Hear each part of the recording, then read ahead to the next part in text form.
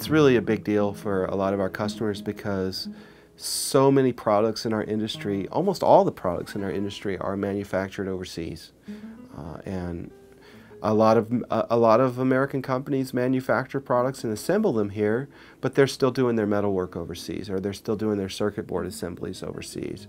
And for us, we wanted to step up to the challenge to see, can we do this start to finish and do it all in America?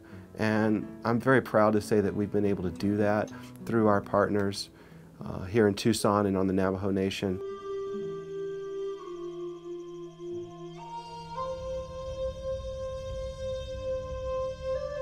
It was really against all odds. People told us that you were going to have to go to Asia. You're going to have to go to Asia, you're going to have to make this in China. There's no way that you can do this here, the economics aren't going to work, and so forth. But we just wouldn't take no for an answer, and we searched for partners for the fabrication and eventually the circuit board manufacturing, and we've been very fortunate.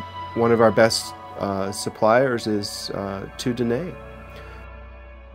I am a Navajo. In our culture, we have a clanship system where we identify ourselves through our clan, and and I would say that in our native tongue is meaning I am of the Mud People clan, born into the Edge of the Water people. Currently, I've been employed here. I started my ninth year with Tooh Dineh industry. A lot of people say Tooh Dineh industry, but in our culture, in our native tongue, we would say Tooh Dineh industry. We've got a very skilled workforce.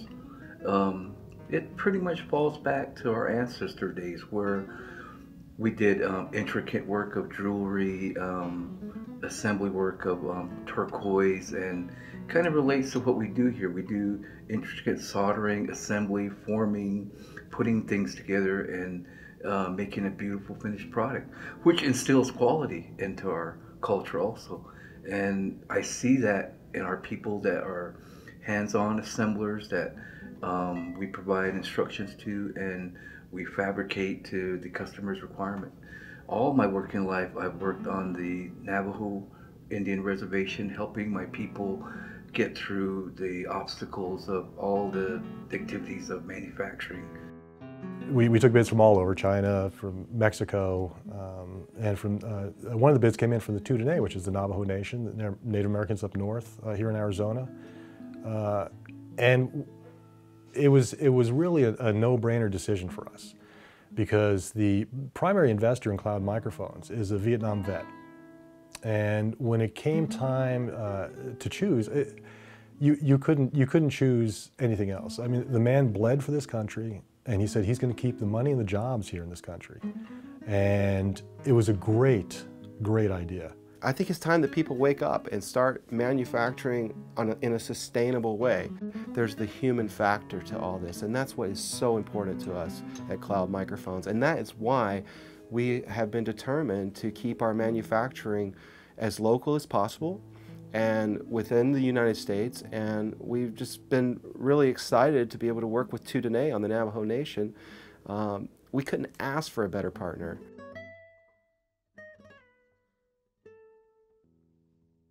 We've had great experience working with the U.S. Commercial Service, and as a small company and a new business, it's really been a great catalyst for success for us, especially breaking into new markets overseas. We have new distributors in France, and sales are going up in Germany and throughout the European Union. So we've really try to use as many of the programs that were available to us as we can, and it's really paid off in a big way. Seeing those international sales going up, seeing those shipments, hundreds of units going out the door and overseas into new markets, because it's helped us as a small, basically local company here in Tucson, Arizona, to reach out across international borders. And we're basically on every continent at this point. In fact, our international sales have grown by 427% in the last 2 years that we've been working with the U.S. Commercial Service. and they're continuing to grow.